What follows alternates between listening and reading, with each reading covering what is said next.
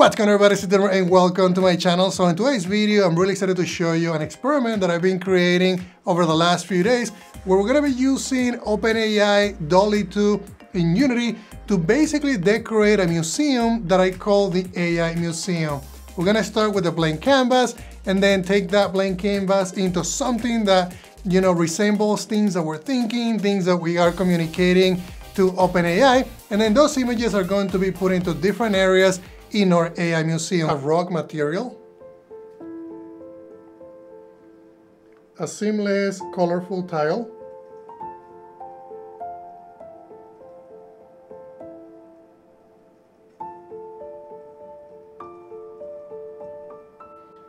a seamless, colorful tile,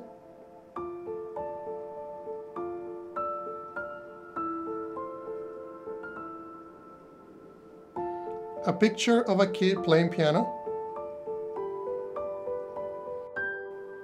a painting of Picasso, a futuristic VR painting, a picture of a kid playing piano in an auditorium,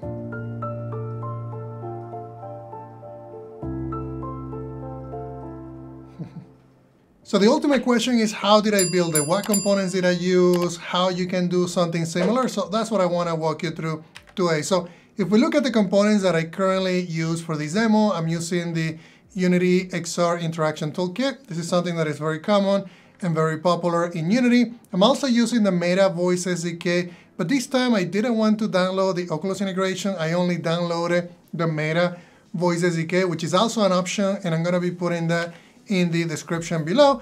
And also the OpenAI API, right? You need to create an account in OpenAI API and also tell it what you want to use. Do you want to use, text generation? Do you want to use actual image generation? So I'll show you what endpoints I ended up using. In addition to that, I'm also using a GitHub OpenAI package, which I'm going to be linking below as well. And I wanted to thank the creator of that because that actually saved me a lot of time. So if we look at what got generated, and this is basically what I call my blank canvas.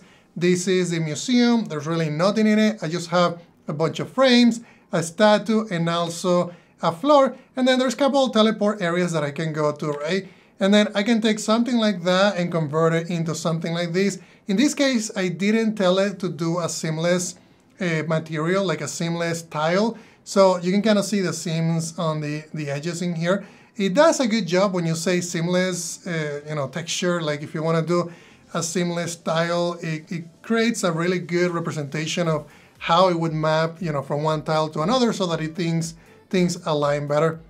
But you can see in here that I have, a prompting here of somebody playing piano. I think I said, just draw a kid playing piano, and then there's a couple of different ones in here. I also changed the sky, and then in this case I say, I wanted to see the sun. This was a typo, not a typo, but something that I said incorrectly about a brain device, and it just drew an actual drawing of a person. And there is like a Picasso, two different Picasso paintings. And this one I did tile, and you can kind of see how it tiles perfectly. I did a grass material on the statue. This one I think I did a rock material, but that gives you an idea of the variations that you can create for your own experiences. So XRI components that I'm using, I did the started assets, the complete XR origin setup. This one is really cool because it comes with a rig, it comes with controllers, interactors, locomotion. Basically, you get the whole package by using the started assets. That way you don't have to set things from scratch. I also bound to different selections on the Ray interactor. And the cool thing with that is it allows me to detect, okay, which object am I currently pointing at? And that's really helpful because if I'm pointing at the floor, or I'm pointing at a frame, I want to make sure that I have logic in there that handles how to map those correctly. In, for instance, in the ground, I needed to make sure that the tiles were going to be, the value on the material was going to be high enough to make sure that things were going to tile correctly. So I just had different type of options when it comes to, doing a hover selection, because this is detecting the object that is selected. So I keep that in memory, and then once I have that in memory, I know when I say something with my voice, what object I'm going to be applying that prompt to. And then on the selection enter, I basically just activate that Meta voice, and that's by pressing the trigger button on the controller. That's how I ended up doing it. And when I do that, it basically starts a voice activation, and then I can start saying something to that Meta Voice SDK. And I have a couple of examples that I'm going to show you next. Here's an example of the complete XR origin setup that comes from the starter assets. I have a video about that. I can link it above it as well so you guys can look at it. And then the bindings, how I ended up doing it is I have this one on the left controller and right controller. I have the hover enter here, which is mapped to what I call a museum image generator. And then I also have the same thing here on the select enter, but I'm mapped to a different, basically a different method that allows me to actually start, the generation, the selection of the object so that I can activate it with my voice and basically apply the texture. And this one just shows you the rig and also the raise against the statue. So if we move to the Voice SDK, what am I using in the Voice SDK? I'm using the App Voice Experience, and I didn't want to use something that was too complicated. This just basically allows me to drag and drop a component, and that component is called the App Voice Experience.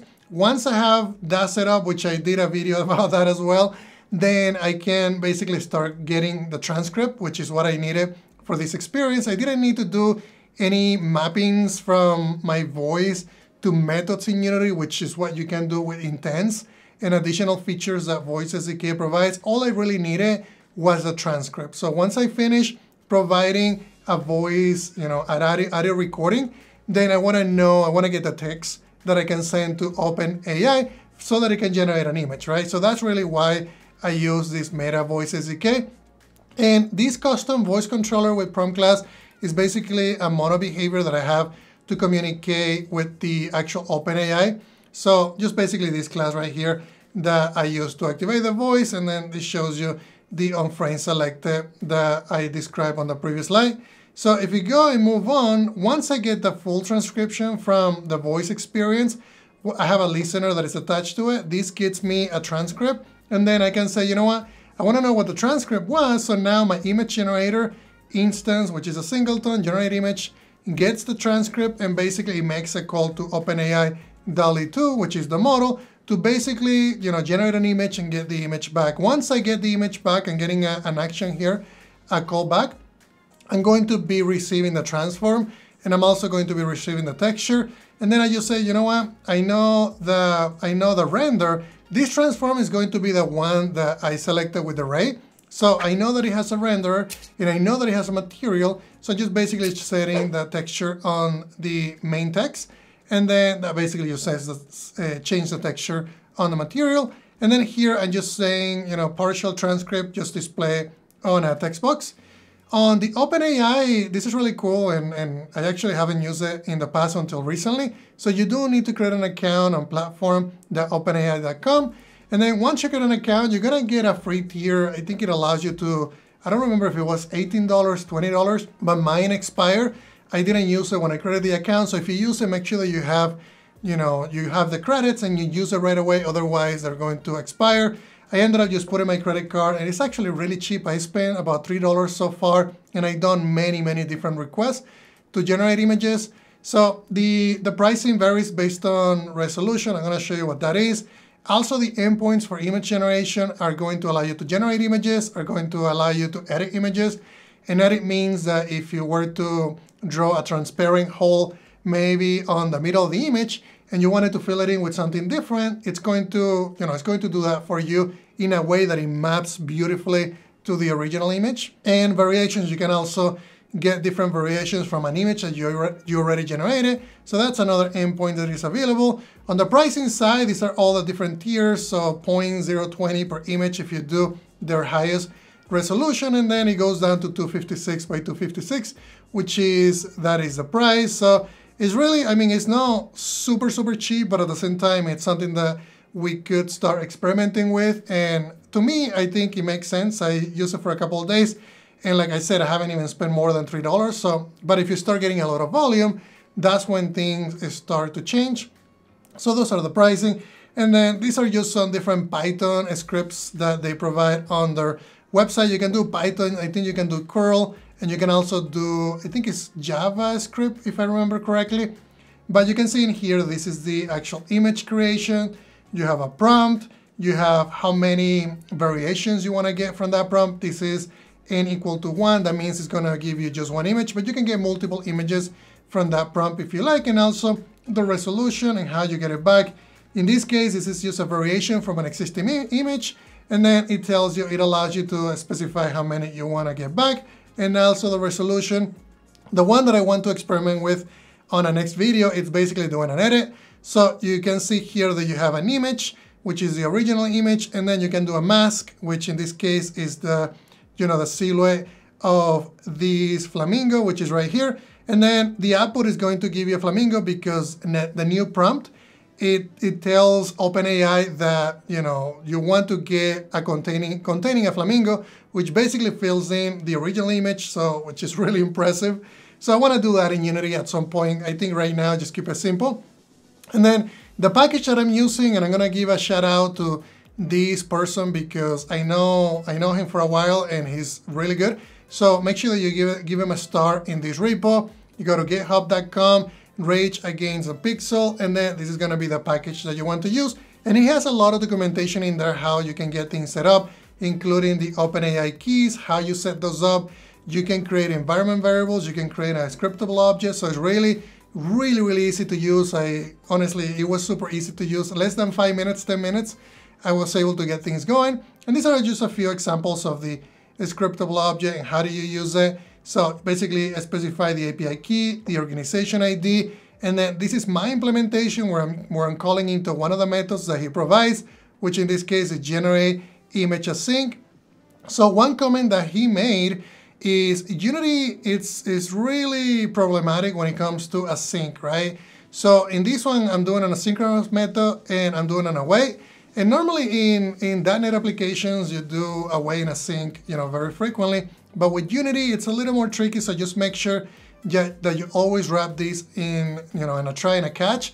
That way, if Unity for some reason doesn't release or, it can't really await it, you don't want that to keep running and never get it back. So just make sure that you do a try and a catch. And I did it this way and this worked, pretty well. So in this case, I'm just saying, okay, here's a prompt. Here's how many images I want to get, and here's the image size. I specify a small by default. And then because you can get multiple images, I ended up doing a for each. So basically, if you get multiple results, that means multiple images. For the most part, in my scenario, I only needed one image. But you can change that if you like.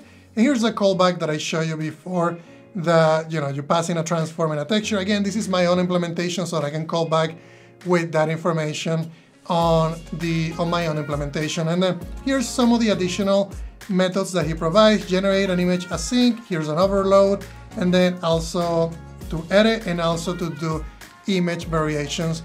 Then I also wanted to, show you that I'm also doing a training and XR course at www.learnxr.io XR courses. So that's still available. I'm still doing a pre-sale. So just make sure that you enroll before February 25th, which is the deadline for signing up with the pre-sale cost. Otherwise, it's going to be a little higher when it comes to actually getting the course, which is going to be right now, it's 50% off. So after that, it's going to go to regular price. And I'm doing a VR development course with the XR Interaction Toolkit, which is what I use today.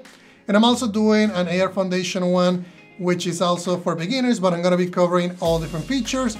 And then also a free one, which is going to go through coding with C#. So really recommend to look at that. And that's everything for today. If you guys have any questions, if you like videos like these, the experiments that I'm doing, if you want to see another video where I'm doing an edit with OpenAI and DALL 2, let me know in the comments and I'll make sure to work on that next. Thank you very much, guys.